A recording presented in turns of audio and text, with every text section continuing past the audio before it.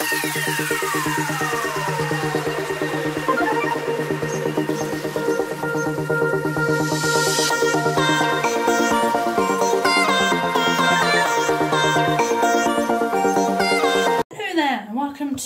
a cooking video. This is something that's brand new to me, so I am going to try different angles and things, but I'm going to attempt to make fajitas today. So I have a fajita kit, so I am cheating a little bit. This is from Asda. I will include any prices of ingredients down below so that you can go and make this yourself. But yeah, it says that you can add chicken, peppers, tomatoes, salad and sour cream. I'm only going to do chicken and peppers because of the mix that's already in here. So I'm going to find out what's in the box. So let's do that together. So in the kit you get the 8 tortilla wraps. You get the salsa. So I'm going to put the box to one side for a moment. You get a sachet of the salsa, and you also get a sachet of fajita seasoning. This is for your chicken. I've put 30 millilitres of oil into this bowl. I've just realised I've managed to get pepper seeds in there, so I shall get those out. But then, yeah, I basically need to slice up my chicken and then we will be good to go. So I'm just getting the pepper seeds out that I managed to drop in there. But yeah, so I'm going to move that to one side. I am using just Tesco's vegetable oil for that. But I'm just slicing peppers, so I will show you that. Okay, so I'm the kind of person that likes to prepare the veg first, so I am just going to finely slice my peppers, and these may end up being slightly fried off, I'm not sure yet. Normally I would slightly fry them off a bit. I'm not doing a very good job of slicing them thinly, but hey ho. And I know I'm using a red board, it's only because I'm going to be cutting chicken on it soon. My board is always thoroughly cleaned, and I used to anti-back wipe it as well, so it has been completely cleaned off, and then, you know, I'm ready to use it for my peppers, which I'm going to cut up like so. I did pick up 2 peppers for this, but I don't know if I'm going to need 2 peppers if I'm doing... I've done 1 whole yellow pepper, which I'm going to just move into the bowl over here. But no, I probably will use all of this actually. I'm just going to take some of the white out and put it in my bowl. I have a bowl behind my phone that you can't see that I'm putting some vegetable stuff in. And then obviously I need to get the middle out of this red pepper, like so. That's me just flicking seeds out. I prefer slapping it because that gets them out. And I'll just do some of this one to show you as well. But no, these peppers were from Aldi, so if you do want to replicate this recipe, like I say, I'll make sure ingredients and costs were put in the description. If you are on a budget like me and you want to do this on a budget. So I have prepared my peppers. I'm going to move them out of the way, and now I have to prepare my chicken. So this is Aldi chicken. This current chicken pack was previously frozen because when I originally bought these, oh, where was my trail of thought going then? When I previously bought these, I wasn't going to use them in time for when they were going to go out of date, if you like. So I am going to cut this into chicken strips. Now, I've never done chicken strips, so I mean, I may have to cut these again in half. We shall see. Is my knife sharp enough? I hope so. I will find out if I cut my fingers, won't I? Not going to happen. But no, I am just going to strip my chicken. I might have to do it a bit better than that. Minding fingers, of course. But no. There we go. I've got to do 2 whole chicken breasts for this. So, going to be a feast tonight. But yeah, I don't normally freeze my chicken, but I did on this occasion because The date on this was the 12th of January and it's only been in the freezer for a week by this point, because when I bought it I just wasn't sure that I was going to use it. So I've just got the other one to do. And then what I do need to do is mix the seasoning. That'll be okay for a strip. I'm just trying to make the strips not too thick because they'll take forever to cook. So hence my stripping the chicken a bit more evenly.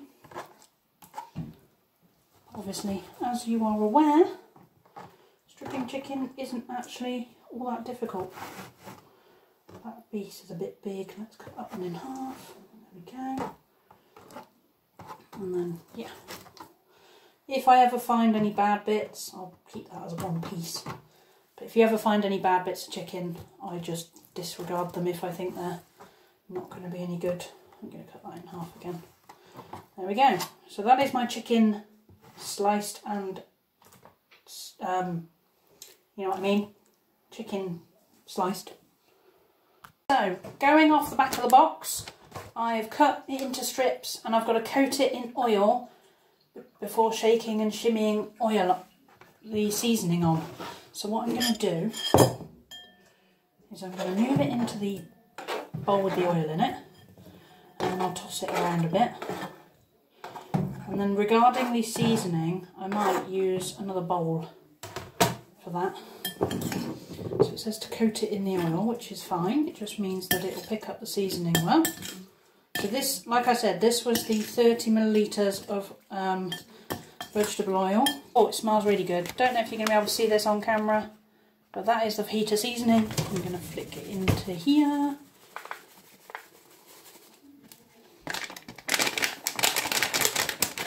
There we go. Okay, let's get that coated.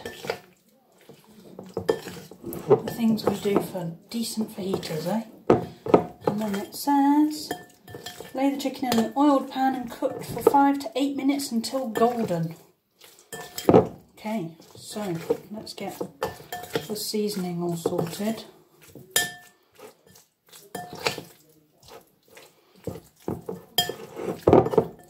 So as you may or may not be able to tell, the seasoning does go quite a long way.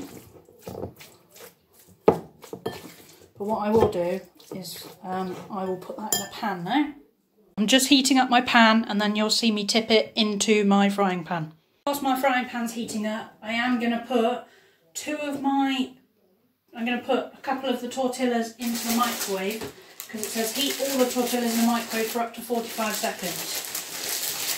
It doesn't say.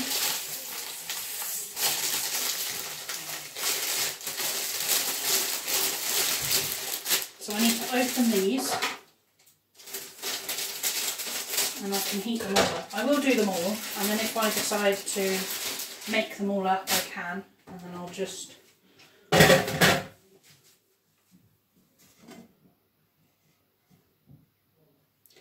and then maybe I'll keep some for lunch tomorrow.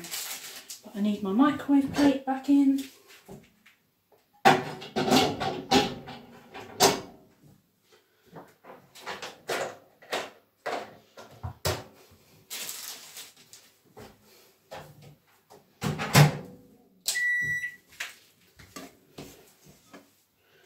Okay, that's probably hot enough. Okay, so we're going to go in with the chicken.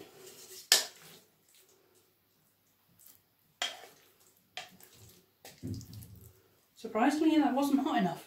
Fall apart when it's cooking. I'll show you that when it's finished. I just want to add, at this point, it is starting to already smell amazing. And I mean, you can hear that it's cooking itself. But it does honestly smell incredible already. And I think this fajita kit will be used again. Chicken's done. I'm just quickly frying off the peppers a little bit. But I'm also now going to prepare my wrap station. So, the wraps are in the microwave. So I'm going to get the wraps out. And then I'm going to take one at a time. And then I'll put a bit of chicken, a bit of salad, and then a bit of the salsa, and then I'll make another one, etc. You can see I've got my wrap. I'll put some peppers on it. A bit more sweet yellow pepper on it. I don't know how full these wraps can be, so. And then take my chicken, pop some chicken on there. Maybe do like 4 bits of chicken, and then I need to open the salsa, which is going to be fun because I need to then squeeze some of this out.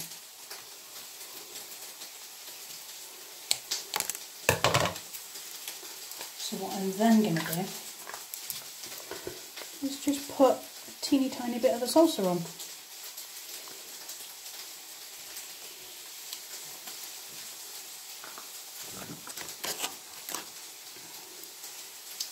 And then, if I can remember how to wrap the wrap correctly, give it a bit of a shimmy shimmy shake. And then I'm going to tuck the end up, tuck the side up. I'm going to do a taste test. They don't wrap as easily as they're shown.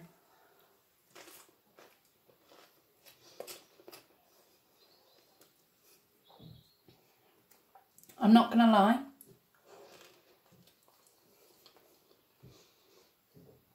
It does actually taste really good. I just need to work on the wrapping skills.